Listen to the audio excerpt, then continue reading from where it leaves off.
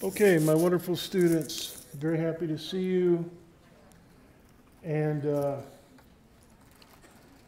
let's get down to business. We're going to be talking today about momentum as the currency of interaction in physical systems. You know, what we do when we're interacting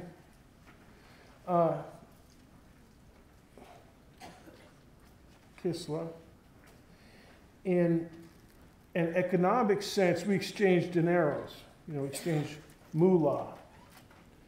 In physical systems, the way that they interact, one of the ways is momentum, and that's what we're going to be talking. But before we do that, I've got a couple things to go over with you. First of all, I believe this is accurate. Fridays, 11 a.m. to noon. Miss Darien has office hours. So if you are in the sound of my voice and you feel like, Dr. B, I need extra help, like tutoring,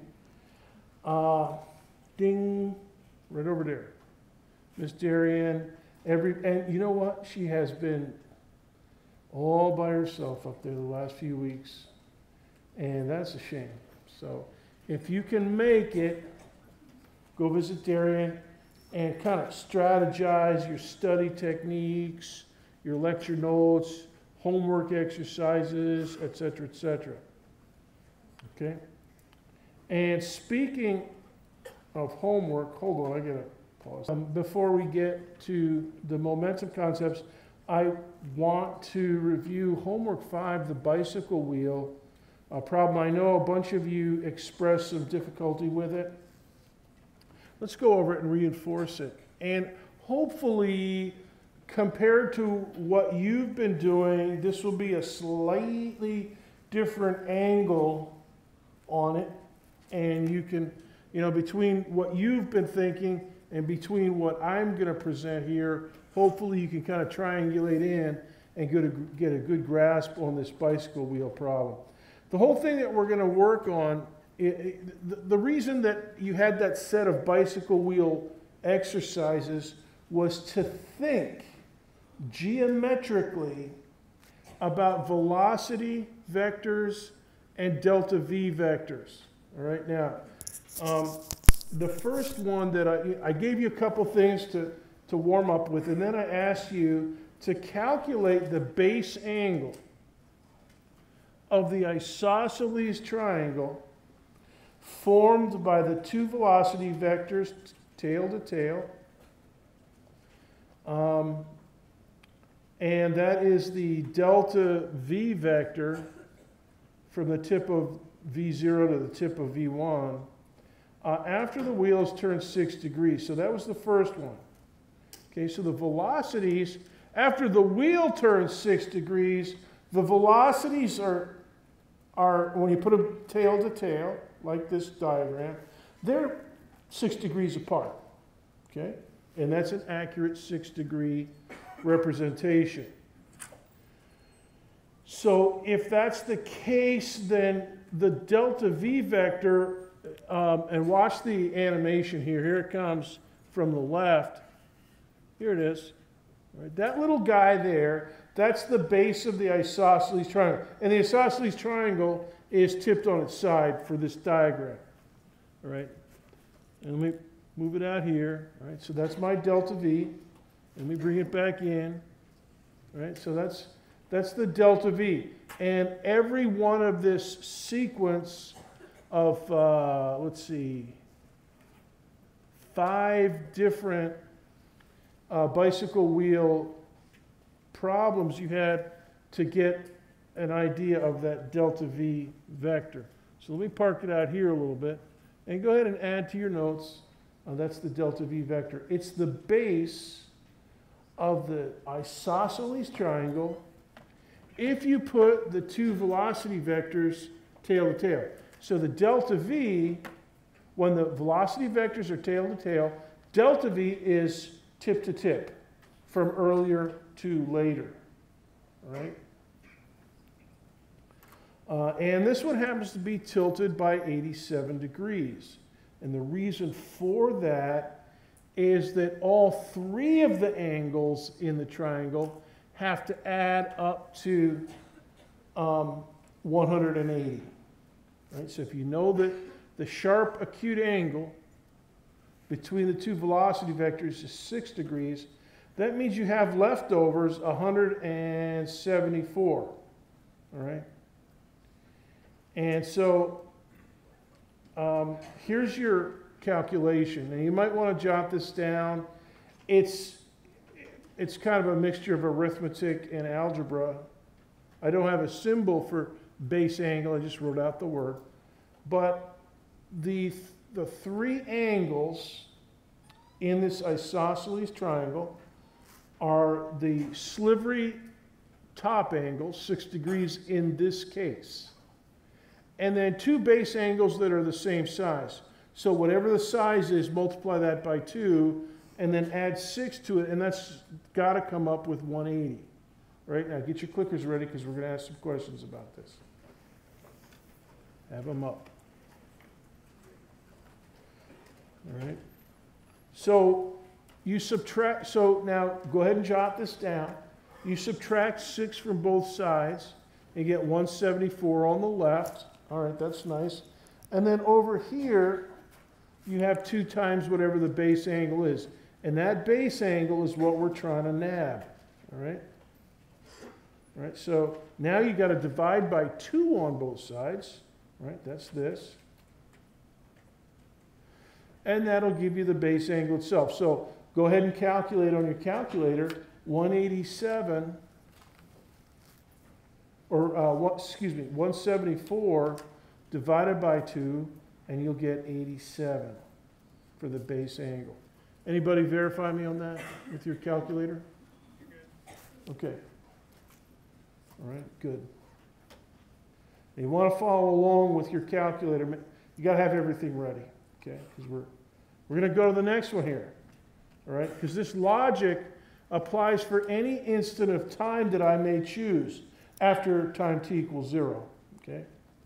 So the second example was an even earlier time when the wheel has turned 4 degrees. So the time is 0.00833 seconds, as you know from the homework. And it's an even more slivery triangle. It's only, you know, the velocities tail to tail form a 4-degree angle, right? It's a little bit earlier. And so the wheel has only turned 4 degrees. So the velocity vectors, when you put them tail to tail, they form a 4-degree, really sharp angle, right? And the velocity, the delta v vector, here it is. I'll bring it in from the left. Right, there it is. It's even smaller. And it's tilted 88 degrees with respect to vector v0. Right? And it's actually tilted 88 degrees with respect to vector v 0.00833. Right? So the two of them are 88 degrees apart. All right? Now here's the calculation for it. Just reinforce, you know, jot this down, and you know, you may think to yourself, boy, Dr. B, I'm really struggling with this stuff. Let's just jot it down. Here it is. The 3 angles have to add up to 180. Okay, that's the left-hand side. And then the 3 angles are over here on the right side. 2 base angles, both the same size. So whatever the base angle is, multiply that by 2. And then add another 4 degrees, and that's got to add up to 180. That's the law of triangles, or one of the laws of triangles. You know, from the days of the ancient Greeks, they knew this. You know, 180 degrees. All right. So subtract 4 from both sides. Now you have 176. No problem. Just take that 176, divide by 2. And if you calculate that out on your rig, you will get 88 degrees. Now, I want you to add a note. And it's actually kind of important. The delta V vector, as you can see, is a little bit smaller. It's shorter. It's tilted slightly differently, right? It's still tip to tip, but the two vectors, the two isosceles sides, are slightly different. Well, different from the previous example. We have V0 and then V00, 0.00833. That's tilted slightly less, all right? But the delta t is the elapsed time between the two snapshots that we're working with here is also smaller. So the ratio of delta v over delta t, in other words, the acceleration, isn't necessarily getting smaller, right? Now, an example of that, you have a ratio that's the same even though the numbers top and bottom change. Here's an example, and hopefully this makes sense to you. 28 over 242. All right, go ahead and jot that one down. Now, another pair of numbers, top and bottom, that correspond to that ratio are 14 and 121. 14 over 121. And both of those in decimal fraction notation, 0.1157, 0247, 933, 8843, blah, blah, blah. You know, it's a fraction that just keeps going. It's not a, it's a rational number, but it's not a, it's not a terminal decimal. Anyway, they're both equal to that. So that's what we've got here with our delta V's and our delta T's. The delta T's are getting smaller, and so are the delta V's. So the acceleration might be the same the whole way, all right? And that's good because we should expect that if it's on uniform circular motion with a centripetal acceleration, the speed's not changing, all right? And so the acceleration, the only thing that's changing is the direction, but it's the same circle, it's the same speed, so this ratio, delta V over delta T, the acceleration, ought to be the same number anytime I take a snapshot. All right, now, let's take another snapshot, okay? After the wheel, and this is the third instance from the homework. After the wheel turns 2 degrees, now delta V is 89 degrees from vector V0, all right? Because 180 minus 2 is 179, or 178. 178 divided by 2 is 89, all right? So let's go through the picture sequence. You know, we're just going to keep going through here, all right? So here's the picture sequence. Now look at this. Don't make notes, just look, because you already got these sketches, hopefully. Here's the first one, all right? 6 degrees, all right? 87 degrees for the base angle. 4 degrees. 88 degrees for the base angle. 2 degrees, which we just did. 89 degrees for the base angle. Next one. 1 degree. 89.5 degrees for the base angle. Right? Because that one is 179 divided by 2. Check it out on your calculator. 179 divided by 2. 89.5. Right? And notice how those two, now this is an even earlier time. All right? And so it's like taking two snapshots really close together in time. And you get a really narrow, and this is the last image that I made for you of the velocity arrows. They're basically on top of each other. You could probably do it if you had a really big piece of paper, graph paper and stuff. But this is the last one that I attempted to do, all right, at 1 degree. And then I said, after the wheel turns a very small angle,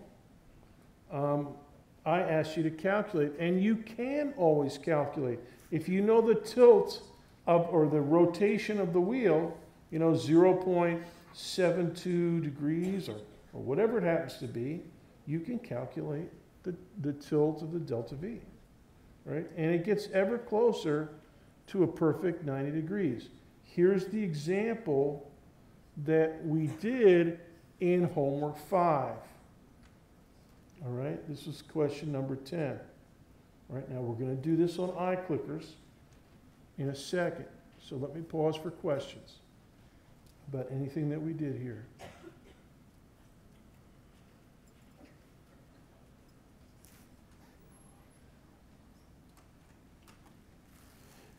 Go ahead.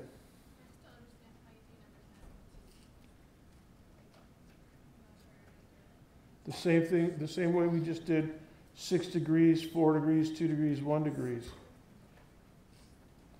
Subtract the angle from 180 and then divide by 2. All right? We just did that, you know, with 6 degrees it worked. That's how you got it for 6. That's how you got it for 4. That's how you got it for 2. And then 1. And then homework, you know, and we're going to do this one, see if you can do it for a decimal less than 1. Another question.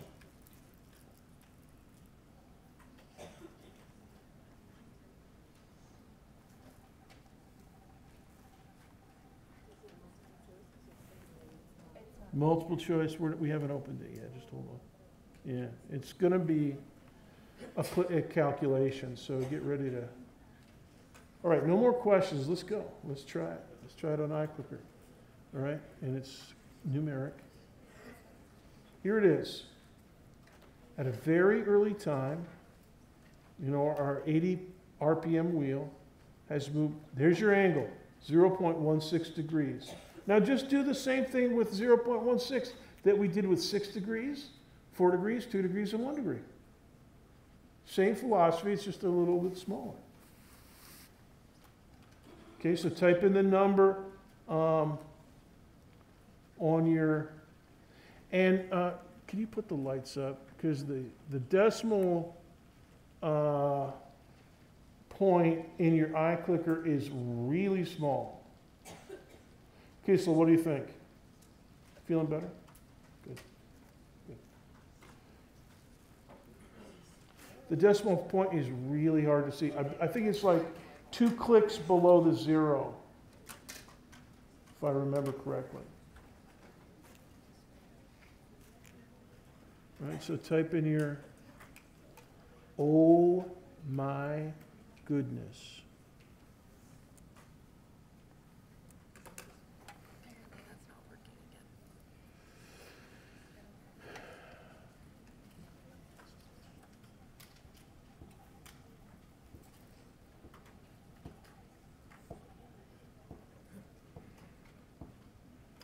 Now round it off to the nearest 0.0. So I want 2 decimal points in your answer.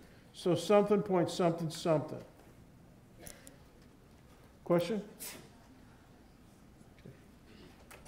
Did you find your notes? Okay, good. That's good. I didn't mean to put you on the spot earlier. I always like looking at students' notebooks and stuff as I go down the aisle. So.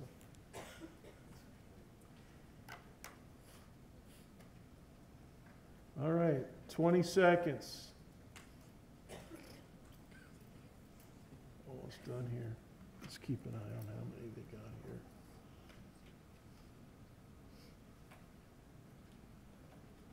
10, 9, 8, 7, 6, 5, 4, 3, 2, 1, 0. Ching. All right. Raise your hand if you had this answer.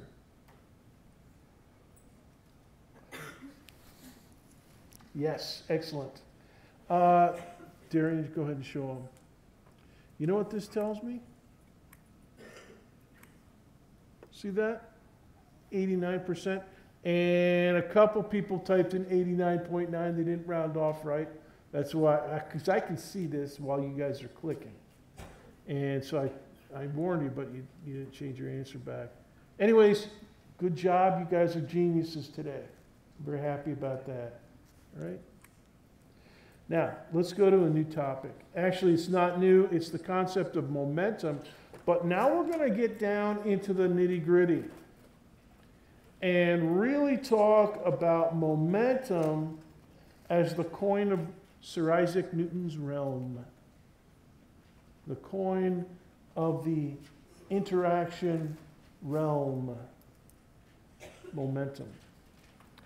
Now, here's an image from homework 4, the skateboard problem. And it was, it was something that we talked about in class. It's something that we talked about in lecture. I mean, we had a demonstration in class, and we talked about it in lecture. Actually, before exam 1.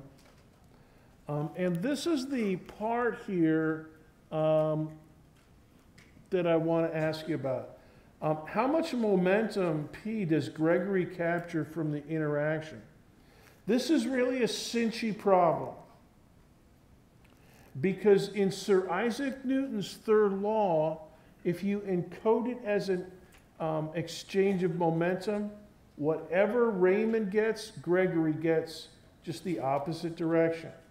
Right? So if you can figure out Raymond's momentum, okay, and he travels 1.05 meters in a time of 0.52 seconds, so you can figure out his V, his average speed, and then multiply that by 75 kilograms, that is his momentum.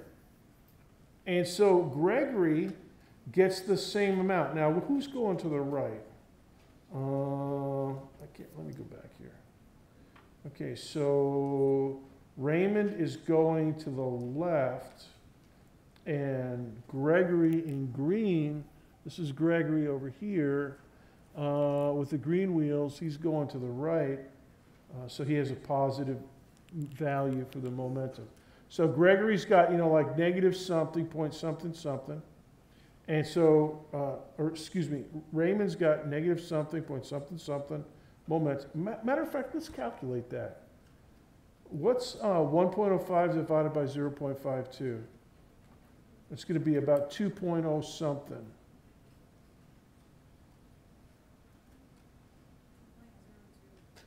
2.0, anybody verify that? 2.02? Okay, multiply. So multiply by 75. So that's going to be about 150 something.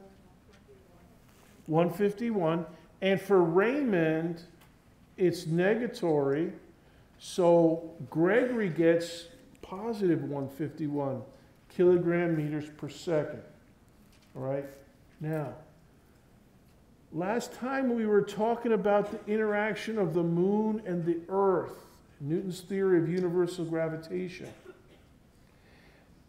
That gravitational interaction can also be styled or thought of as an exchange of momentum. Except there, it's not one big blob of momentum and then nothing else happens as happens with the skateboarders. With the moon and the earth, they're continually exchanging momentum, right? In other words, there's a force acting. Over time, the gravitational force doesn't go away. But you can think of it, as every second of the moon orbiting the earth, that the earth delivers so many kilogram meters per second of momentum to the moon. Right? That's basically a force. So let's take a look at this impulse equation again. And when we come out the other side, we're going to be in a position where we can really start to attack the space-time symmetry of Sir Isaac Newton's 3 laws of motion. And then we're going to get into some really cool stuff. All right? So the impulse is F delta t. Sometimes you see it written F times t, in a various textbooks. Here's a vector version of it up here with the F with a little arrow over the top indicating, you know, you really can, if you want, if you need to, think in 3 dimensions. Delta P, P is a little arrow over the top of it, so you can think of it, if necessary, in 3 dimensions. And that impulse, F delta T, is equal to the change in the momentum state for the object. So change of momentum is equal to the impulse. And this is another form, actually, of F equals ma. And a couple weeks ago, I showed you that German postage stamp. Matter of fact, I believe that was the last thing I showed you before exam 1. All right, so this is actually tracing our way all the way back to exam 1. Now, I want to do some calculations with you. All right, and what we're going to do is talk about the stopping time problem and how the impulse formula can help you do one of 2 standard calculations: stopping time, stopping distance. This is going to help with stopping time, right? So for instance, if you're designing a car and you want to calculate the stopping distance, you need to figure out the momentum state of the car or its kinetic energy, and then calculate the force that will stop you in a certain distance. All right? If you're designing a machine and you want a part of your machine to stop in a certain time, you know, like 0.01 seconds, then, you know, you measure the momentum state of the part that you want to stop, and then the stopping time, and you figure out the force. So you apply a force with a spring or, you know, some other way of delivering a force to, you know, part of your machine. Right? So 2 classic problems to solve: stopping time and stopping distance. Let's do stopping time. Here's an example. And this is, if you look at it carefully, you'll see, oh, that's from a homework. It's from a homework you haven't had yet. Given a coin of mass 0.05 kilograms, sliding across a tabletop from left to right. At initial point x1, its speed is, let me go over here, the same picture. At x1, its speed is 1.7 meters per second. All right, so we have the initial momentum, 0.05 kilograms times 1.7, that's the initial speed. Okay, it's going rightward. And then we have a frictional force. Now, the frictional force in this problem, 0.020 newtons, and it's going leftward. So the only way to stop something that's moving to the right is to use a force that's pointing to the left. That'll slow it down. Right? And friction will always, friction stops working when you stop moving. Right? So friction is a nice one to do. So it slows down to a stop at position x2. What is the stopping time for this coin? Now we could figure out the stopping distance from this too if we wanted to. But let's figure out the stopping time. Right? So delta t. So we want to figure out P1 and P2. So that's mv at initial point and mv again at the final point. And that'll allow us to calculate delta P. Because what we want to do is F delta T equals delta P. Right? So putting it together, we don't need to put together F. We know what F is. It's 0.020 newtons. Right? So that's squared away. But we do have to figure out delta P. And we've got the parts up here to do so. Let me ask you a question. Without even hitting your calculator, what is the value of P2 after it comes to a stop? What is it? Goose egg. Somebody in the back said, they didn't even say anything. They just went like this. Goose egg. It stopped. So P2 is the cinchy one. All right? But P1 we still have to calculate. All right? And we got the force for the impulse side of the equation. 0.020 newtons left. And hey, you guys, we're going to put in some minus signs here to denote leftward. right? This is a one-dimensional problem, but we're working with vectors. But it's fairly good, fairly easy. We use a minus sign to denote leftward. All right, so leftward momentum or leftward force. Right, and so this one's going to show. So this one, when we write it in the equation, in the impulse equation, F delta T equals delta P, we're going to write it in as a negative 0.020 newtons. All right, and that'll handle our directionality. Now, if you're working in 3 dimensions like these guys in Hidden Figures, you know, you got to do a little bit. You got to do a lot of trig and stuff like that. But for us, in 1 dimension, this will be a good workout, and minus signs will tell the tale. All right, so let's set it up. So here's our example, all right, and you'll probably have something like this on homework, because I know you get sad and lonely if you don't have any homework. So I'll try to get some set up for you tonight. All right, first one, P1, the mass 0.05, initial speed 1.7 meters per second. Initial direction, rightward. Okay, so this is positive, right? So it's a vector quantity, and I'm representing the direction with that positive sign. Although I don't always do that. You know, I'll write a minus sign in if I need it, but I don't always put a positive sign. But for here, you know, it's good. All right, so my initial starting momentum, Sadie, is positive. It's rightward. You know, it starts out moving, sliding across the table in this direction. Right? So that works out to be 0.085 kilogram meters per second. Right? Now there's no fancy word or fancy title for that unit. The unit of momentum is just kilogram meters per second. You know, the unit of force has a name, Newton. 1 kilogram meter per second squared. But we don't have a fancy one for momentum until you get to the realm of atoms and nuclei and stuff. All right, now P2, particularly easy. Goose egg time. Okay, 0 kilogram meters per second. Right, now those two right there allow you now to calculate delta P. Now, you know, delta P, delta anything, is a subtraction, a difference. D for delta, D for difference.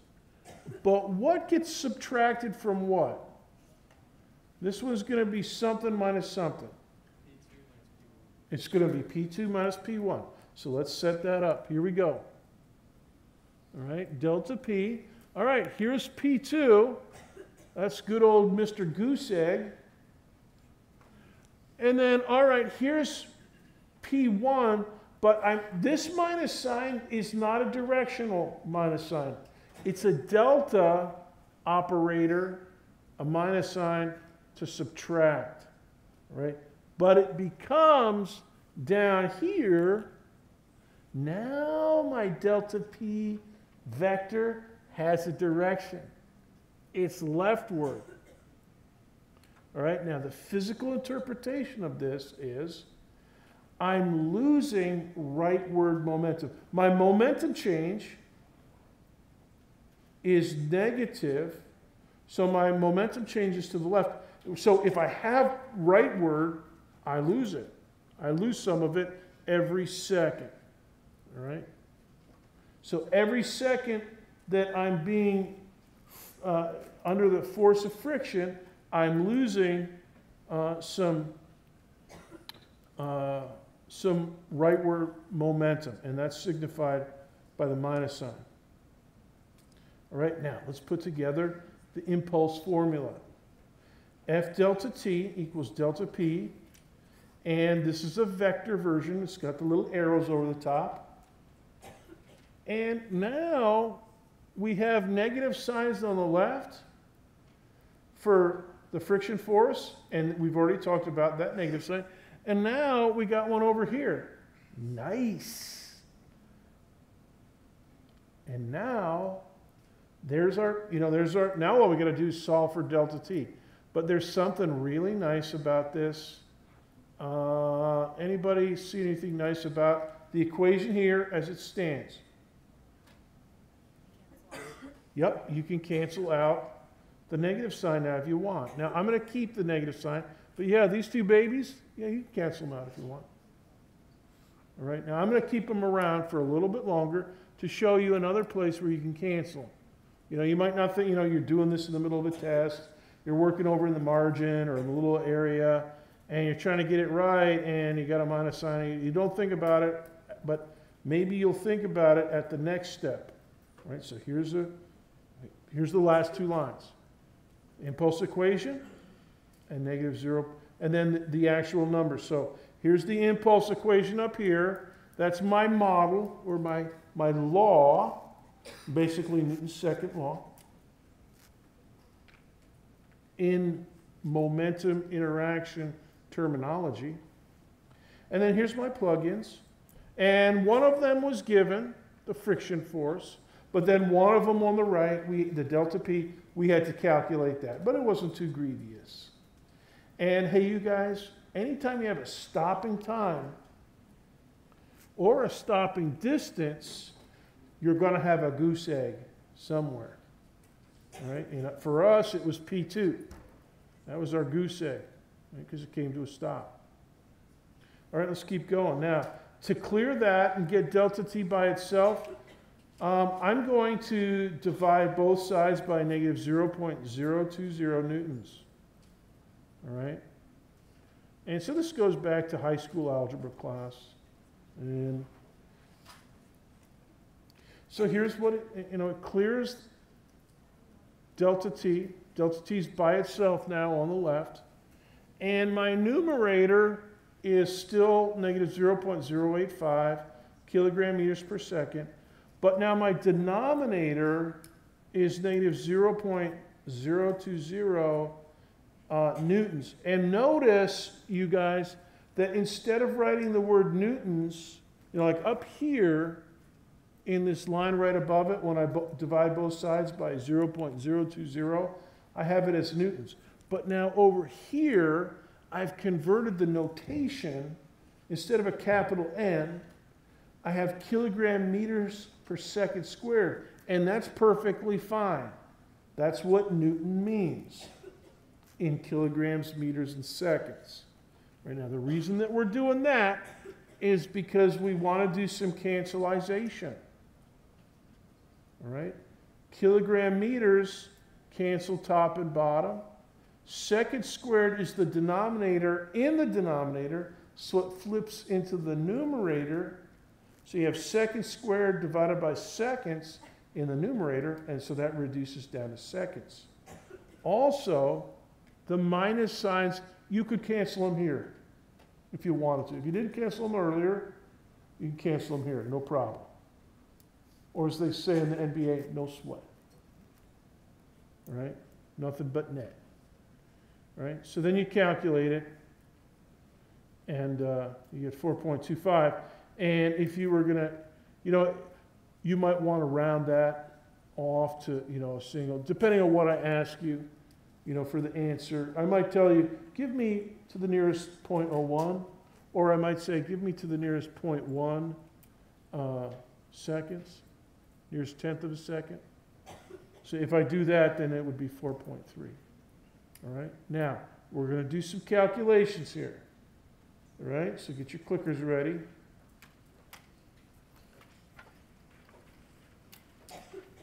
And let me just check. Hit your refresh key because this next one is multiple choice. All right, so hit refresh. Okay, and that'll change your clicker back into just hit the A, B, C, D, or E. All right, here's your question. Now this one's an impulse formula question, and talk it over with your neighbor. Consult. Blob of green jello floating in space. Klingon bird of prey. Tractor beam. I wish I knew how to make a tractor beam.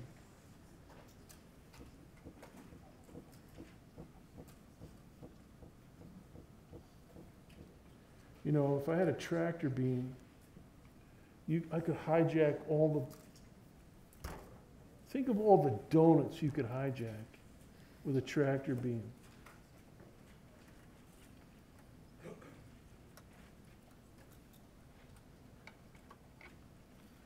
All right, so 12 newtons, force.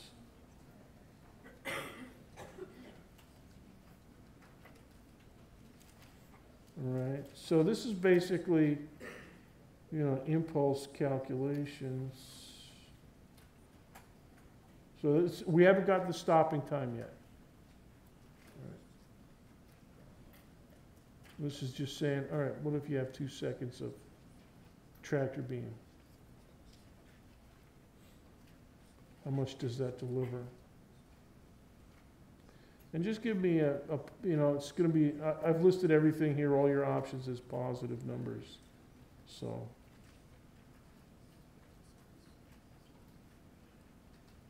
I was watching one of the old Star Treks on TV the other day, and they always had the weirdest planets. Like some guy that was like Shakespeare on this strange planet from another universe and stuff. Why does that always, did you ever notice that? Or some planet where Spock falls in love, and Kirk turns into an evil guy, and Spock turns into his opposite. He falls in love with some lady. That's weird. I tell you, outer space.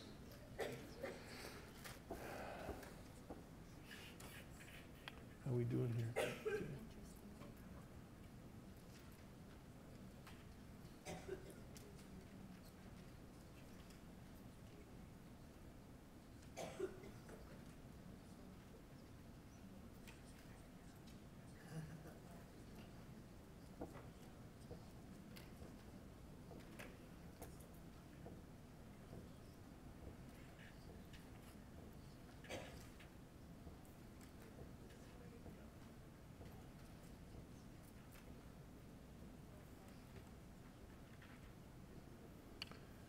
Okay, 30 seconds.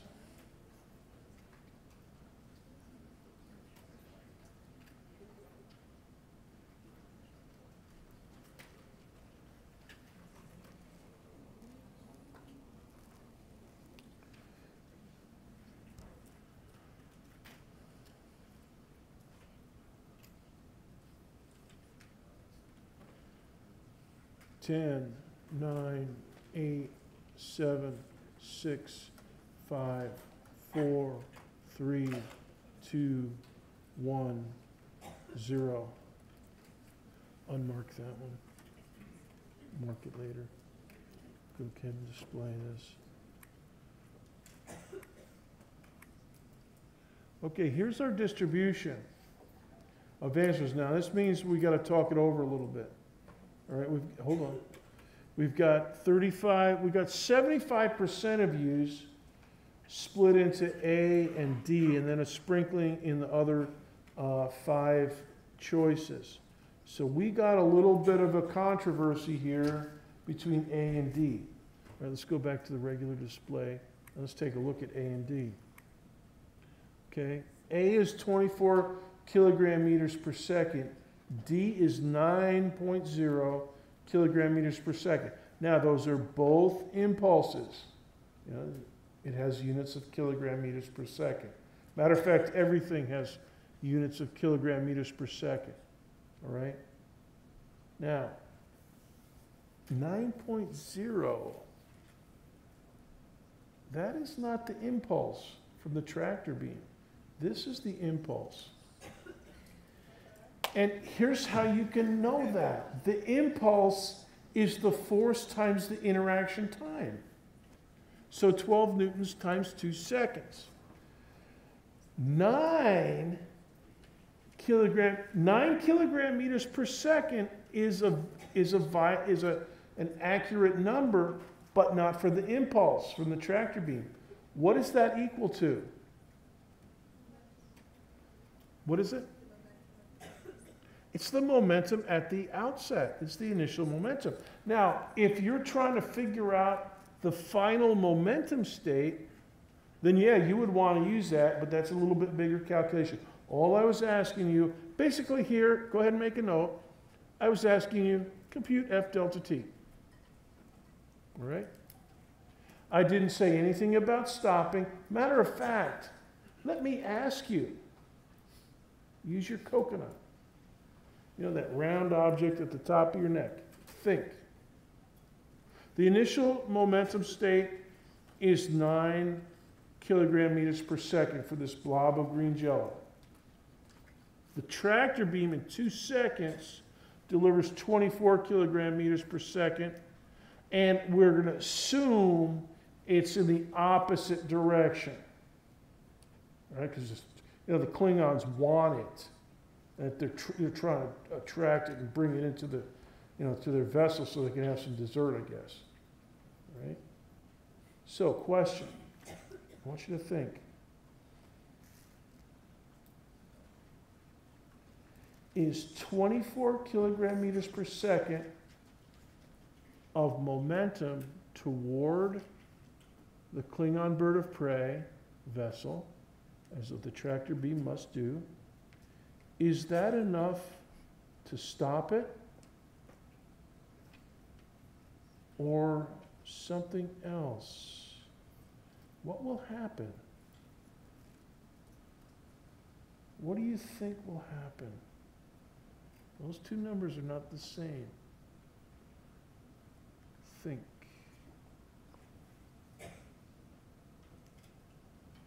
What do you think? Yeah, do you have an idea? In the back, what do you think? Yeah, it'll start. It won't just stop it. That will just, what will that take?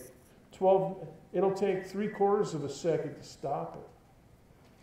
But then after that, if you go another 1.25 seconds, it's going to start coming back towards the Klingon bird of prey vessel, their warship. All right? So they're going to capture that, which is what tractor beams are supposed to do.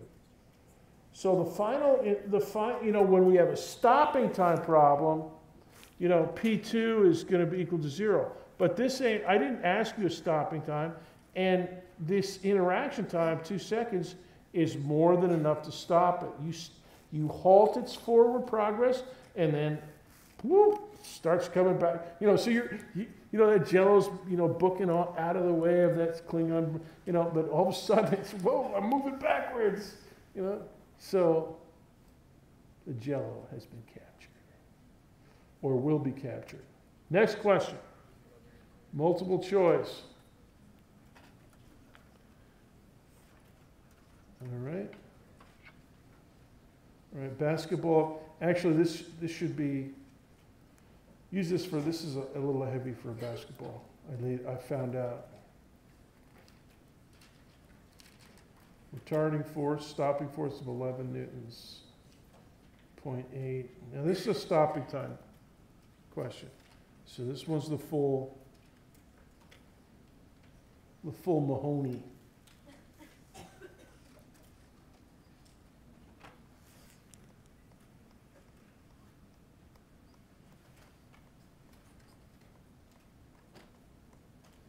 What's the stopping time? So now you use the entire formula, and you want to find out delta T. I haven't given you delta T. You got to figure which one will stop, and just bring it to a stop.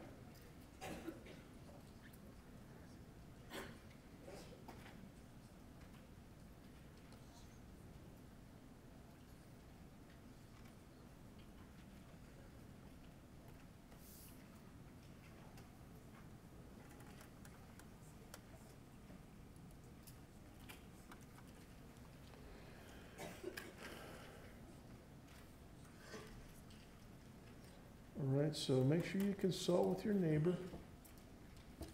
Double check your figures and stuff. And if you disagree with your neighbor or your neighbor disagrees with you, try to settle your differences. And if you're over there by the wall and you don't have a neighbor to try to talk to, try to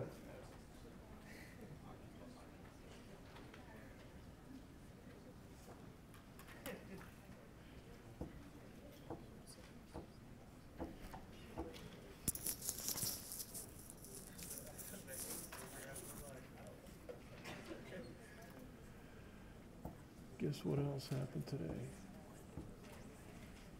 I forgot my lunch. Sorry. I'm telling you. I fixed up my lunch last night. You know, a little container, meatloaf, nice. I forgot it. So I'm starving right now. I tell you the sacrifices that must be made for the progress of science. Okay, 20 seconds to vote.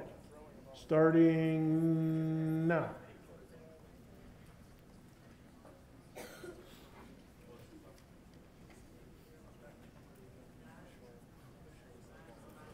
Ten seconds. 8, 7, 6, 5, 4, 3, 2, 1, 0.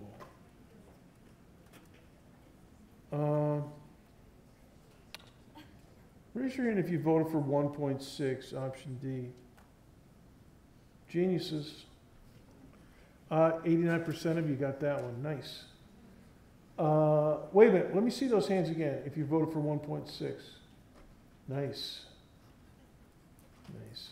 And if you didn't, here's the calculation. So go ahead and take a look. Maybe jot this down for extra reinforcement. We're doing an F delta T equals delta P calculation. And, this should be 0.800 times 22. That looks 80 times 0. Anyway, 17.6 is your initial momentum state. And so that goes in on the right side.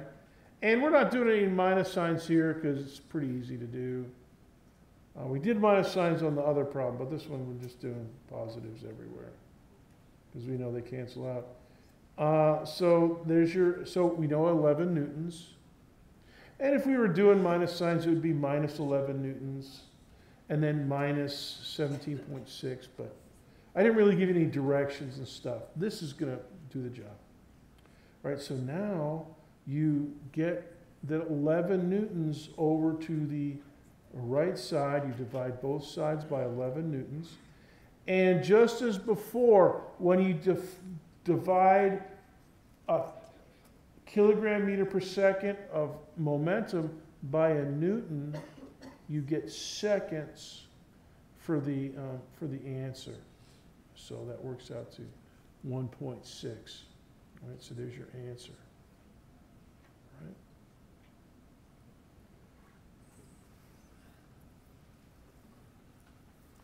So you're doing good. You did really well on that. 89% of you got it correct. I'm very happy about that. Now I want to show you some strobe photos.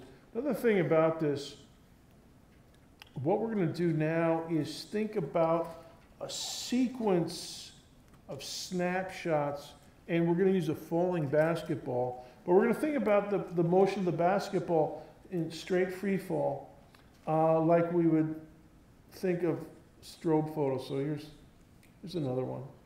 Strobe photo of a drop of water dripping out of the faucet. It's kind of cool looking, actually. All right, so we're going to think stroboscopically. And this is the true mass of a basketball. It's actually 0.62 kilograms. All right, so what we're going to do is take a vertical path, and we're going to divide it up by equal increments of time. So my strobe is flashing every 0.25 seconds.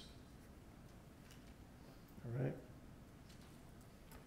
So I start, I take a shot at time t equals 0, and then t equals 0.25 seconds.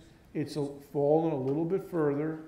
And then the next strobe flash goes off at t equals 0.50, and it's a little bit further again. And it's going faster as it goes down, so every 0.25 seconds gets you a little bit further down range because you're speeding up, right? So Now, the thing I want to make,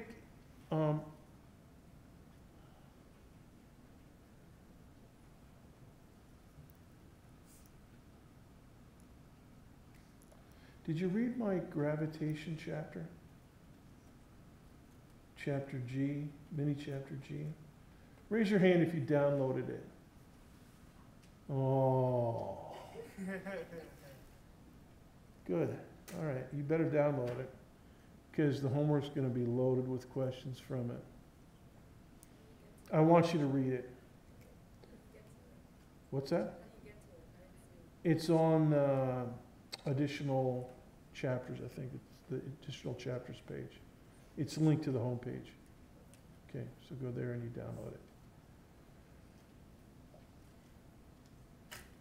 Did you know that the amount of time it takes? Remember the first day of class we had that pendulum? And it was a certain length and it swung or swung. It swung at a certain rate, certain frequency, certain amount of time for each swing. Did you know that the amount of time to fall that same distance is equal to half the time of the swing? So if you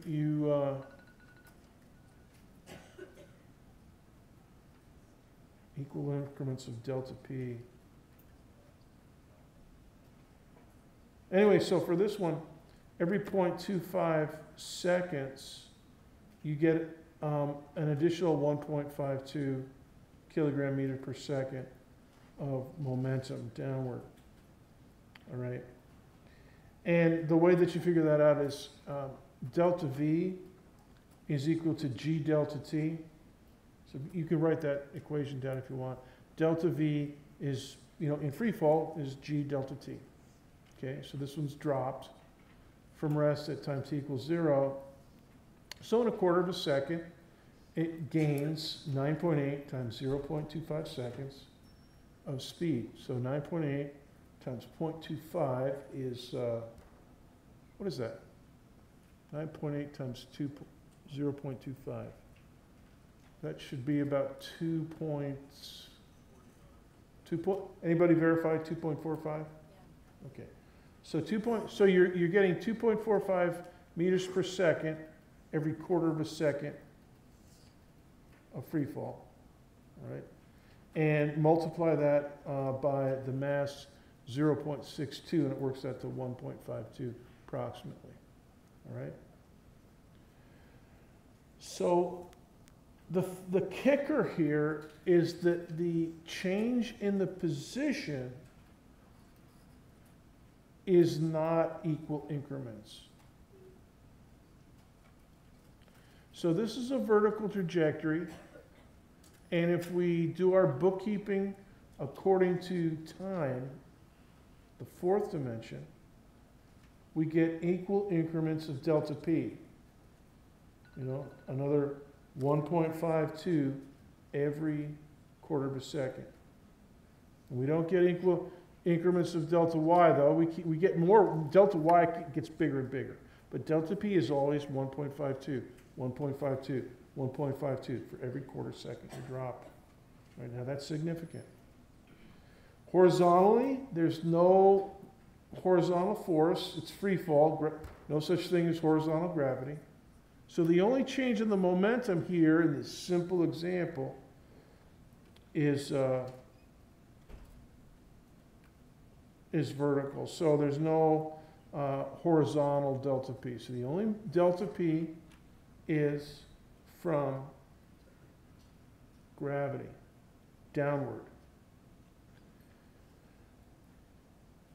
Now on Thursday, we're going to work out the implications of this, and we're going to start talking about kinetic energy.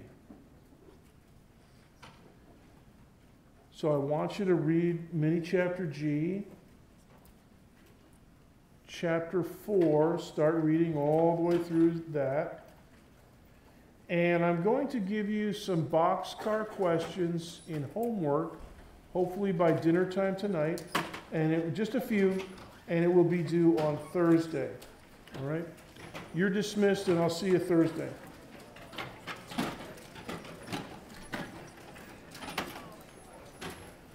dismissed a little early today.